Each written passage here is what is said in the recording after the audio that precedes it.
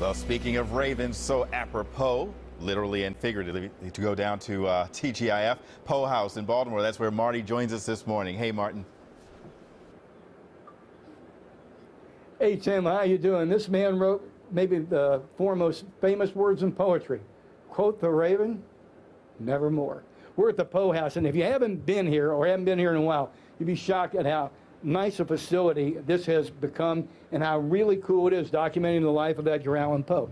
Poe Fest this weekend, tomorrow and Sunday, here at the Poe House, but also this is Vince from the Lord Baltimore Hotel. We met Vlad earlier, who's a musician.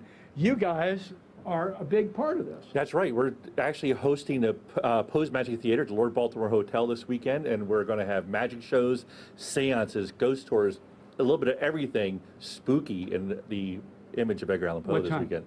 Tomorrow night, it's Saturday. It's from 9 p.m. until a little after midnight, actually. Okay. And is there anything Sunday?